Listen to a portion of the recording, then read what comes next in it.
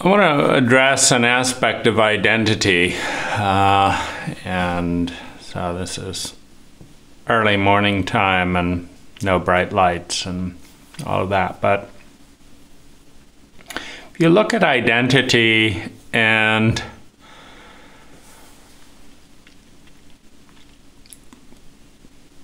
overlay a sense of rationality and overlay a sense of time, you lead to cause and effect. Now, identity is a pattern of thinking, feeling, speaking, doing, and being. And each identity, each pattern of thinking, feeling, speaking, doing, and being yields a certain amount of sustainable well-being per unit of energy invested in a given environment. Being kind in a reptilian environment yields exploitation and betrayal. Being kind in an empathic environment yields light and love and delight.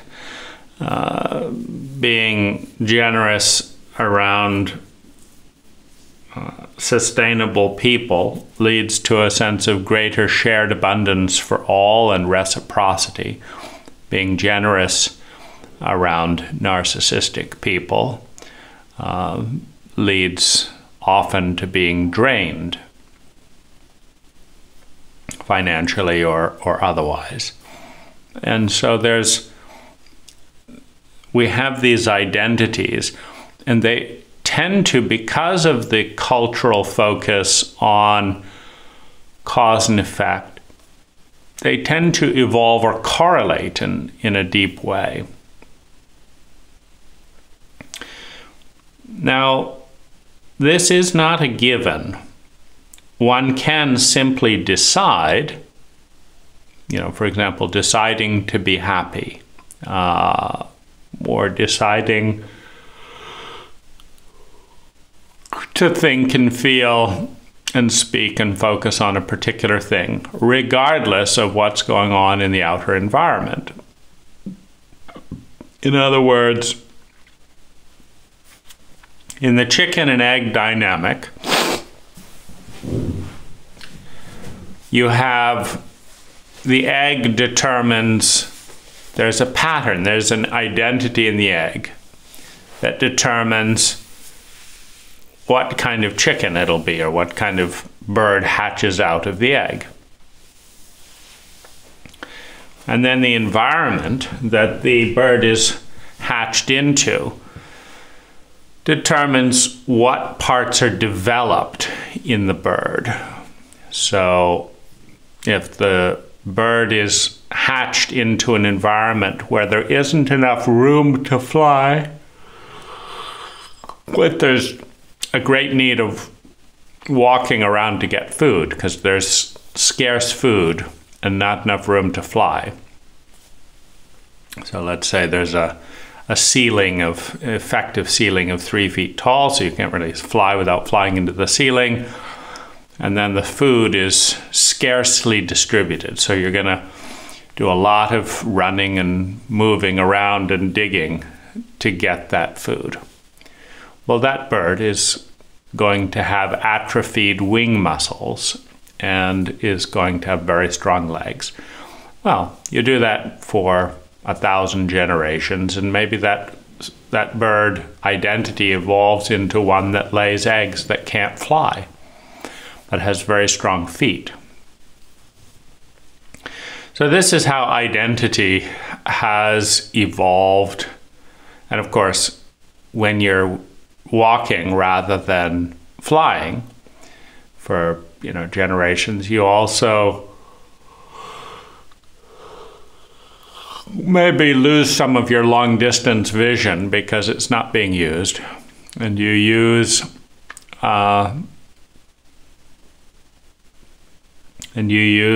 some of your short-term vision, and maybe it's dark because there's a 3-foot ceiling, so you develop more night vision and lose some of the, your eyes get too sensitive to bright lights. you know, we're moving from day to night, night to day in my sleep identity. And because I've been exposed to darkness for a number of hours, as we're moving into this identity is adjusted more to darkness.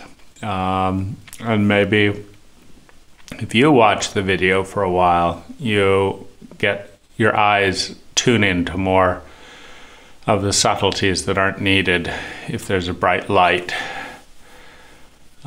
shining on the object in the video. So this is how identities have evolved traditionally. The environment changes, and then the identity moves towards the environment in order to meet its needs, to survive, be secure, experience love and belonging, etc. So typically, in a causal effect type paradigm, the environment changes and the identity changes. And it evolves, slowly as the environment changes. Now, as one becomes masterful and conscious, as one becomes conscious and masterful in the domain of identity, identity can be the leader in the dynamic where the identity changes the environment, where I develop and cultivate this identity. And this identity, this pattern of thinking, feeling, speaking, and doing changes the environment.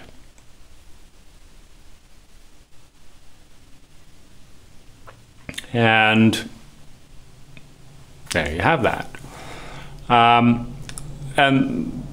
But the question is partly how linked we are to the identity of cause and effect. Meaning, if our identity is very rooted in cause and effect, we need a cause to change our identity, so that the identity change can be an effect of something. You said something nasty to me, so I feel hurt and angry. I feel hurt and angry because you said something nasty to me. Okay, we're comfortably in the realm of cause and effect. And I'm going to stay hurt and angry until something else makes me feel happy. So you apologized, you gave me a box of chocolates, you said it wasn't my fault, you were just having a rotten time, this and that.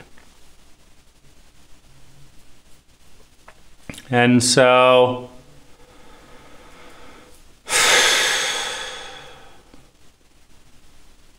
yeah. So this is causing the identity and then causing it again. And so at this point, I'm responding to my environment. Now, the identity, the habit of thinking, feeling, speaking, and being also follows, creates the identity or sustains the identity, because we have memory, and what we focus on in our outer environment and what we focus on in memory and in our outer environment nourishes or sustains the identity. And I think that particularly for traumatized people, the belief and experience is that the universe and the world is not a safe or friendly place. That the universe and the world is a frightening place. And that part of the fear is the unknown. That the universe, the world is too big, so you don't know where the next threat will come from. So you have a fearful unknown. And then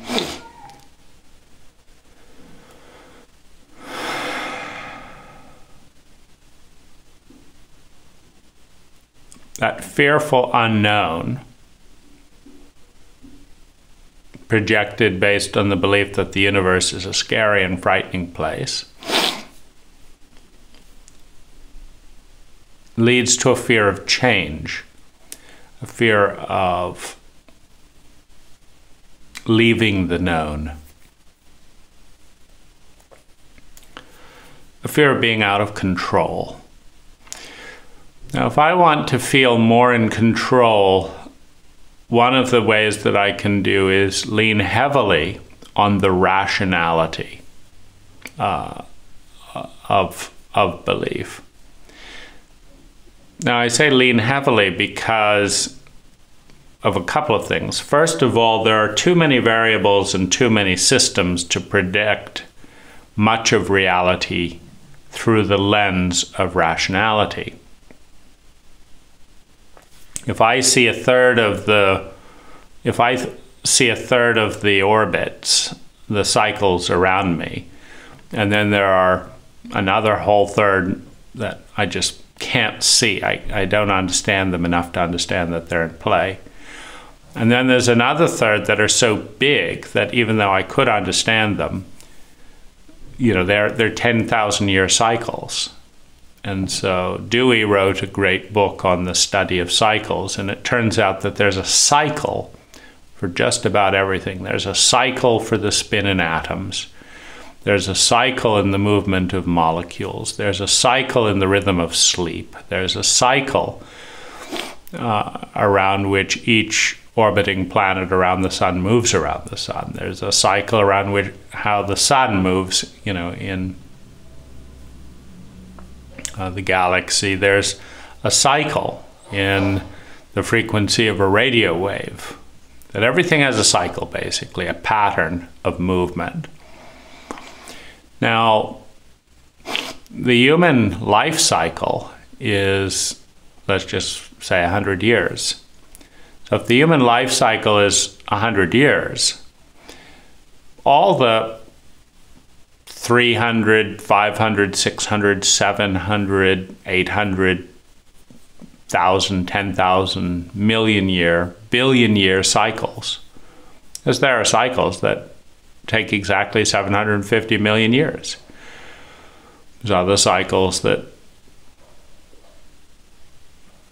take 150 years. Many of those cycles, you know, 300-year cycle, etc., are just too big to grasp by the conscious mind, which is set at a frequency that tends to be more daily and weekly, and from time to time reviews monthly. It just doesn't show up on the radar. So I've got a third of the patterns I just can't see because my paradigms, my ignorance, my cultural illiteracy blocks the capacity to grasp those patterns. And there's big patterns that I don't see because I've got a narrow beam focus of daily and weekly. And these patterns are out here, and unless you have a big, 10,000 year focus, you just don't grasp them. And then I'm in my predictable and known cycles. Well, if we're going to be, quote, rational and study the relationship between cause, this thing happened, effect, and I felt and thought this, the rational thing to do is to explore all all of the causes.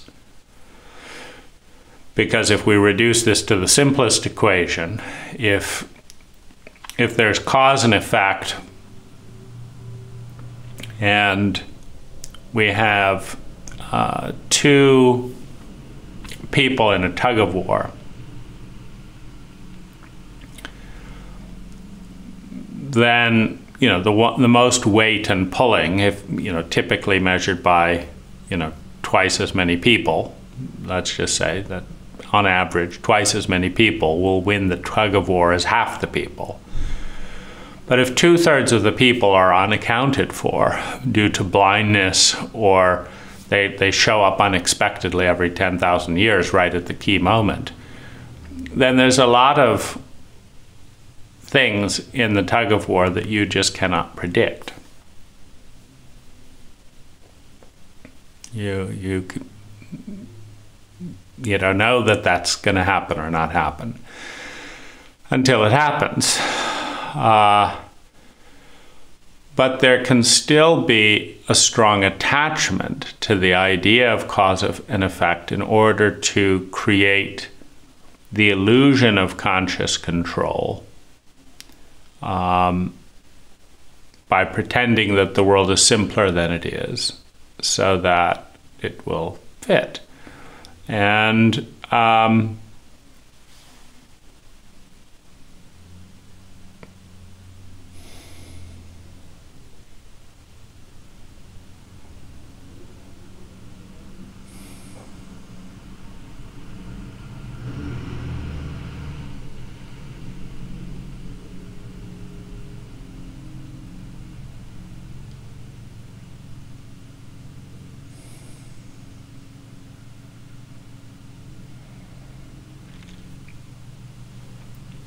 so I think in part the degree of childhood trauma determines how much the unknown is feared, how much the universe is perceived as a friendly or unfriendly place, which in turn leads to a strong desire to never feel that way again, never feel so helpless, never feel so small and hurt and alone and traumatized again, which in turn leads to the desire to be in control. Because if you never want to feel a certain way, but you have zero control in an environment that's unfriendly, then good luck with that. And so you want to feel control as the medicine or the antidote to helplessness and terror. In order to feel more control, focusing on cause and effect is a necessary prerequisite to predict the future. Because if you cannot predict the future, you have no control. The fact that I can predict that intending to extend my arm extends it gives me a sense of security, because I know what's going to happen, because I'm making it happen, because I can control the future. The future is an extended arm, there it is. The future is a retracted arm, there it is. This, thank heavens, I have some control. And so I never want to feel that way again. I want to feel like this, I don't want to feel like this, I never want to feel that way again. Has a need for control, has a need for agency, which has a need for predictability. So now we have, in order for there to be predictability, there has to be cause, there has to be effect. In order for there to be effective predictability, I've got to see the cause and predict the effect. And so now we're in a domain where the question is, how much control do I need to feel safe? How much control do I need to feel safe?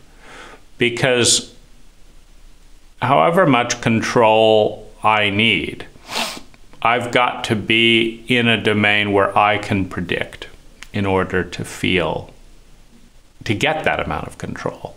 Like, I'm in my house, in my body, in front of my camera, doing with nobody around. So I've got control. Out, in, out, in, out, in. Now, if I'm in a subway and train's moving 60 miles an hour and it's absolutely packed, you know, you can barely, you know, get 3 people pushed. See, now I'm not in control. I can't just do that, because what if someone said, don't touch me? What if someone hit my hand? What if I try and push and the body in front of me won't move because the body in front of them won't move? So now I do not have control. I can't just say, that's me doing this, I predict it, because there's other variables. In other words, the more frightened I am of the world, the more pain I'm trying to avoid. All fear is predicated on avoiding pain. If there's no pain, there's no fear. If there's no future, there's no fear. All fear is, I had pain before, I don't want to feel it. I'm afraid of feeling that pain. That pain could come again in the future, so I'm afraid of the future. I'm afraid of being out of control in the future and that pain happening again. I'm in pain. I don't want to be in pain. I'm afraid of the pain in the past happening again in the future and me being out of control. And so, how do I maintain the illusion of total control in a dynamic where a third of the variables I just don't see, and a third of them, well, 2/3 of them I don't see, because a third of them I can't see within the framework that I've built, the lens of sensory and mental awareness. And then the other ones are just too big and too long. So again, I can't see those, because how can I predict something that happens every 10,000 years if I can only see within a 1 to 2 week window? So here we have fear of pain, fear of the past repeating itself, fear of the future, need for control. So the emphasis on rationality and the fear of all these things that I don't see. And so we can get very small in life. I don't want to leave my room. You have a lot more control in your room. I don't want to meet a new person. What if they don't like me? What if this and that? I don't want to say this thing I've never said before. I don't want to get out of bed and make a new video that I've never seen before. I don't want to have my hair look like this the way it's never looked before. You know, I'm sure my hair has never looked quite like this. So there's all these variables. What if this? What if that? What if the other? Now, if we let go of the need to be in control, and if we let go, which means letting go of the fear, which means letting go of the resistance to the pain, we have a lot more freedom. We could have an identity lead the environment as not a control as much as a statistical probability. Let's smile and give warm hugs to everyone today and see what happens. Some people will feel creeped out. If you're in America, that's pretty typical these days. Some people will feel warm and nourished. Some people will feel confused because they think that it's not cool, but they really like it. So they're confused. Do I want to enjoy myself or do I want to be cool?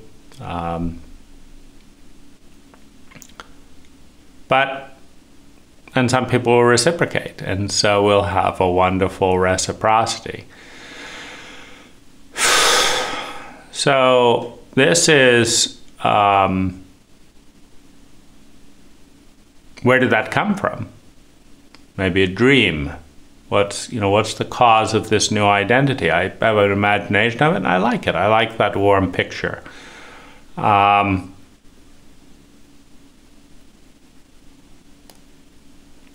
And again, each new identity will yield a different result in a specific environment. If you hug sociopaths in a scarcity environment, some of them are going to knife you while you're hugging them so that they can steal whatever it is that is scarce that you may have. So now you've got, hugging leading to death in a scarcity environment with the reptilian brain as the primary operating system.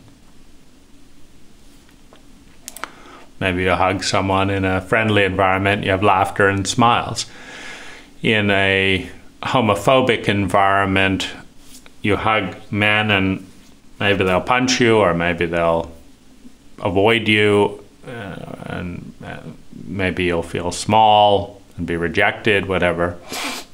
If you're a woman and you hug women in a homophobic environment, maybe it's lots of fun, because the environment says that's okay, whereas the environment threatens to shame and humiliate you and your partner if you're two males and being affectionate. And so there's all this dynamic in the exact same identity in different environments. Every identity has a yield of sustainable well-being in a particular environment. And but what I want to look at is the idea of simply creating an identity because it's fun. Now, this is something that is more consistent with the belief that the universe is a friendly place and that it's fun and interesting to explore. And that you want to create a pattern, because you could say that the environment is shaping the ego, which is the identity, perhaps, the pattern of thinking, feeling, speaking, and doing.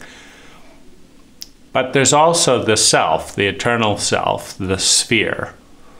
There is the ideal, and that can also shape by dwelling on the ideal, by dwelling on the self with a capital S, that inner sense. That can also lead to movement in the identity, to bring soulfulness, to bring being into the identity, through the identity, to be a carrier of the divine, because the divine is the sphere. The divine is the symmetrical one. And so to bring a carrier of the divine is to move, to think, to speak, to do, to feel, to be in such a way that that divine self comes through. Now, what do you do when the divine self is not welcome? When the divine self is crucified, because in that sense we have the metaphor of Jesus on the cross, that the divine energy comes through and is a new energy. The divine energy comes through in a sociopathic environment, in an environment in which it is crucified,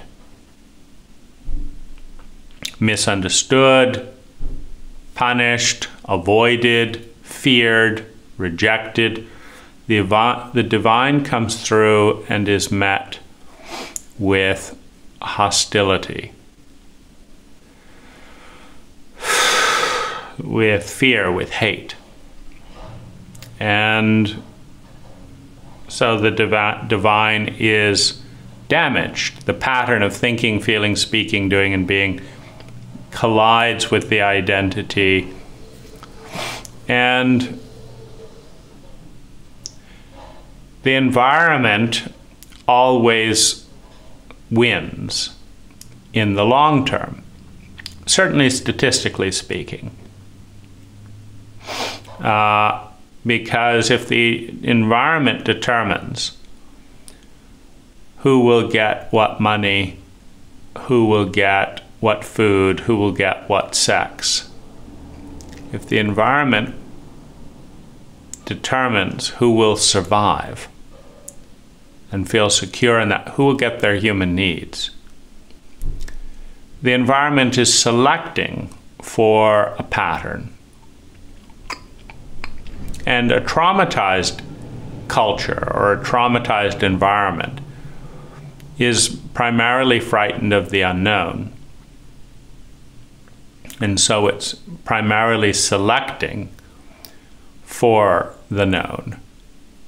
A traumatized environment is primarily selecting for the known. And so if you are unknown, if you are different,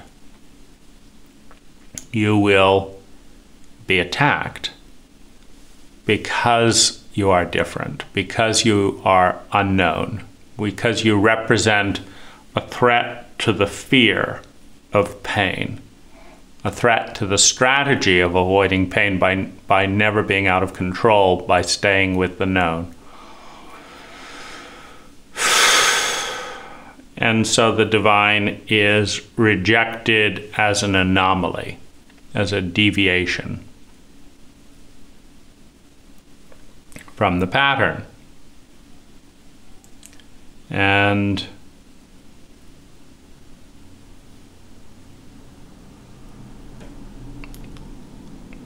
so the ego, the sense of identification with the self, needs and wants to meet their needs to be accepted, and so will reject the divine identity, the pattern of thinking, feeling, speaking, and doing that comes from the sphere. Because when you reference the sphere, then you take the imbalances, the dis-ease within the current cult and within the current identity, and you restore that. You restore that by listening to the sphere, by listening to the field. As you do so, you bring the blessings of the divine.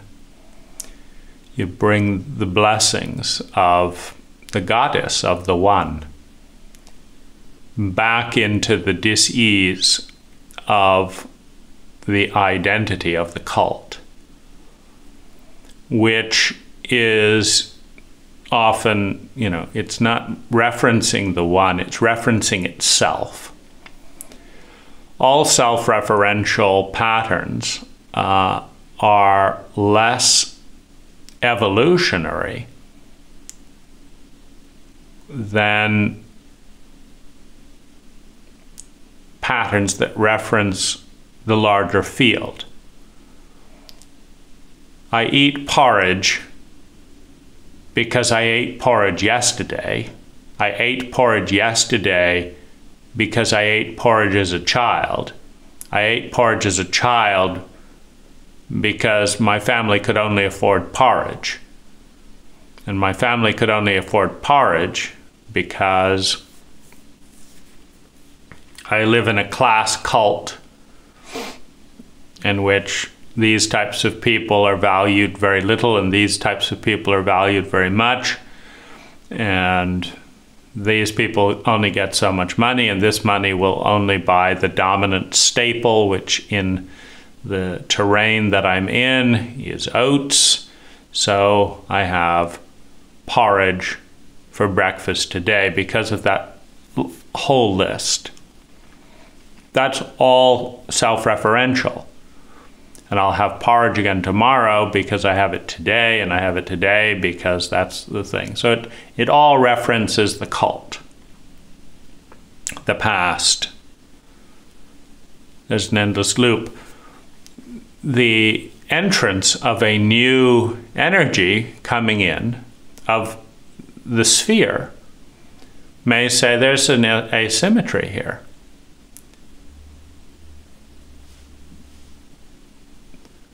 You know, these gluttons up here are getting so fat and so numb due to lethargy and all that they're not even enjoying the finest foods.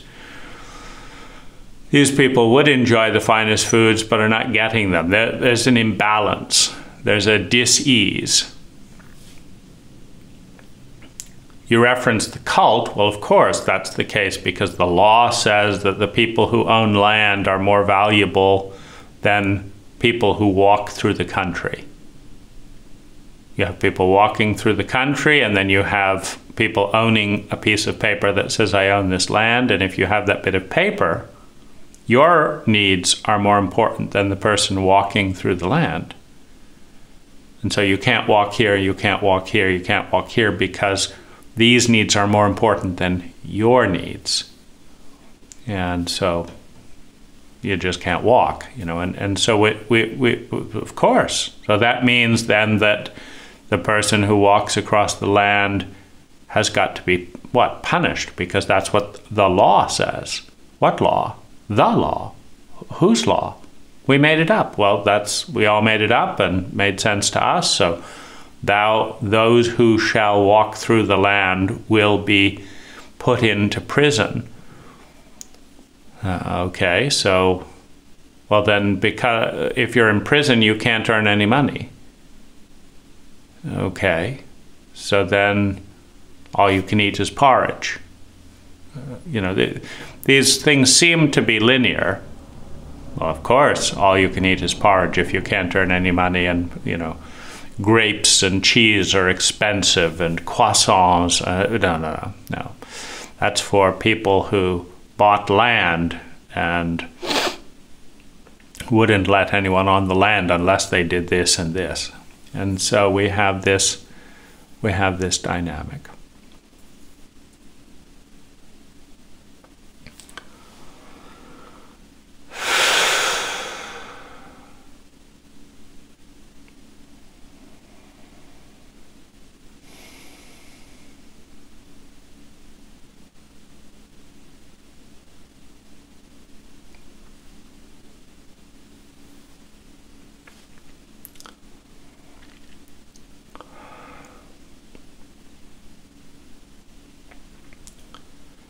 To connect with the divine, one must transcend one's ego, one's identity, one's cult. One must reference the field of symmetry. One must reference the field of the ideal, of the sphere. And in referencing the identity of the divine, one has healing, one has medicine, one has blessing, one has freedom, one has love.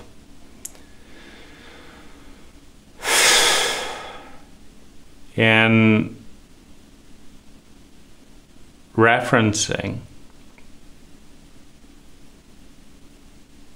the identity of the cult. In referencing the cult, one has the yields of the cult. The cult thinks, feels, does, and bees, and acts this way.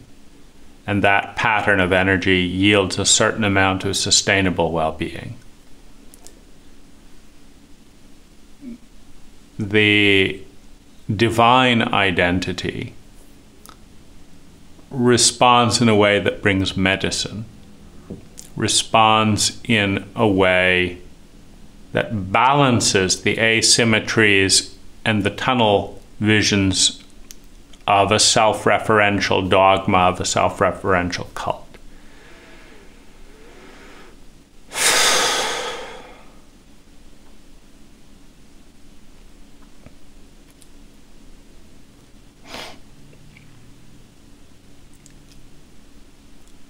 The fear of the unknown, the reptilian brain, murders the divine impulse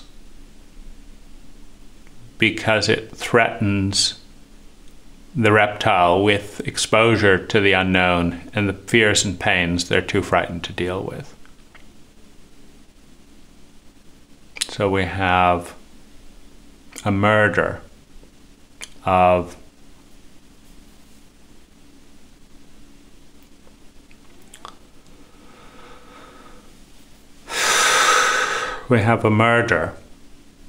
a crucifixion of the divine that happens in each moment in our life where we have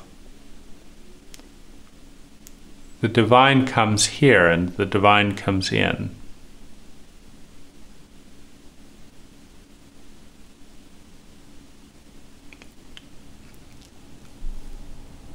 But it does not fit into the cult. It transcends the cult.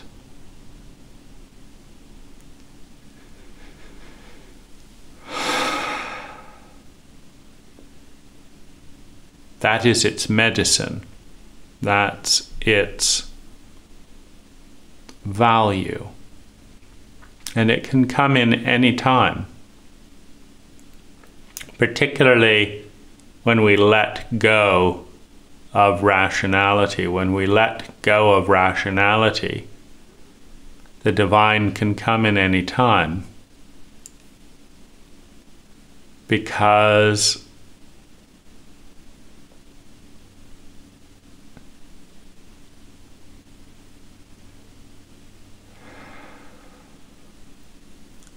it's simply a choice.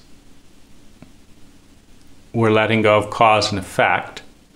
And so when you build your identity, what do you reference? The field? The divine energy of all that is?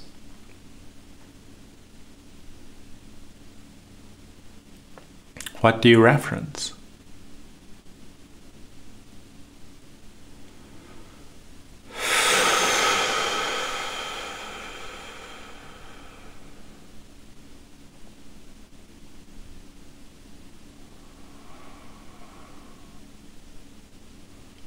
Or do you reference, this is the way things were done before? This is the way this person did them, and therefore this person must do them, and therefore this person must do them. So we have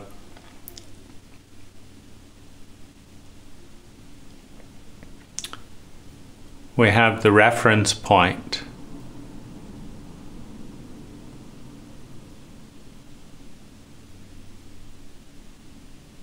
of the field, and then we have the reference point of the cult and the ego built out of the cult.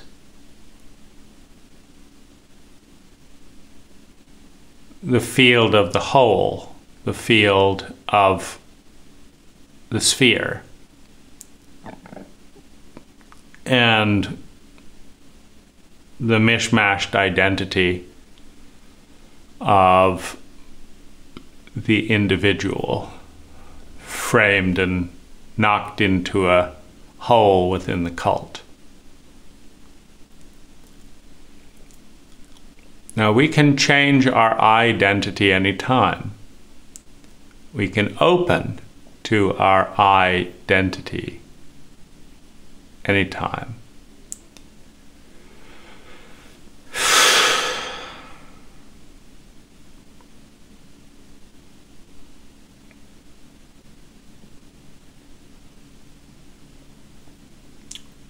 But it involves facing the fear of the unknown.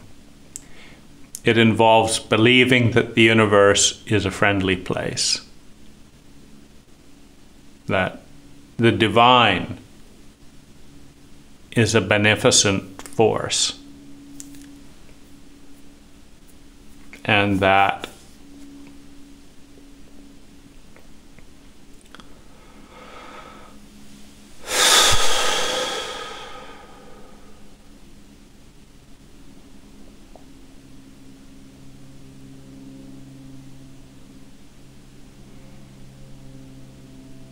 we are essentially good.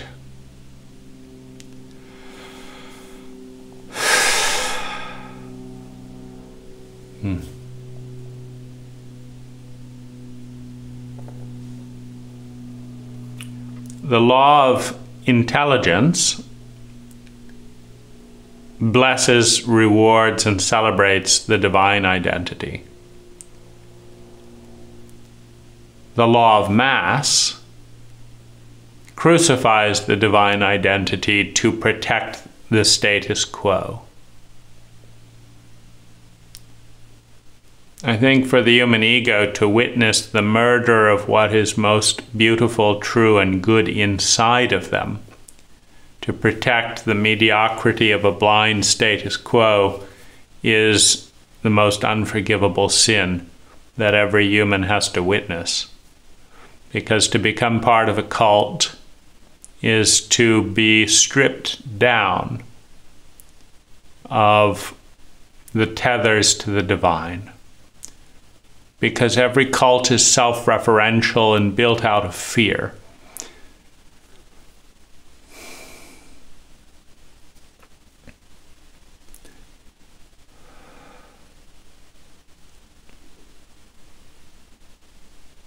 See, even some of that, I have to let go of the tether.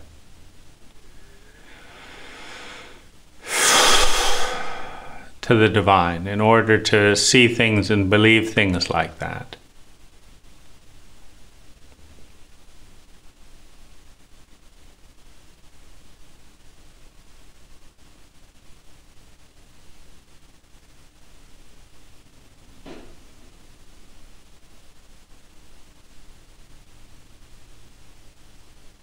The divine is an invisible choice away.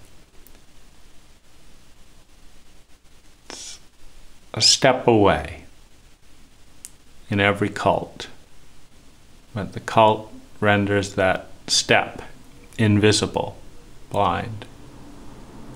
We're lost in the delusion of the cult.